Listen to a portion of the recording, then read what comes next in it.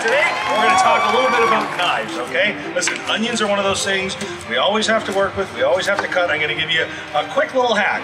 Have you ever been slicing an onion all the way through, and then what happens is you get down to this end, and all of a sudden, it's a balancing act, and you worry about your fingers, you worry about that piece is big enough.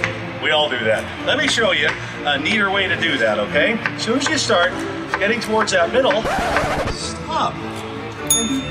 Just give it a little turn, and now everything is perfectly balanced right up to that last perfect slice. That's today's brain drippings.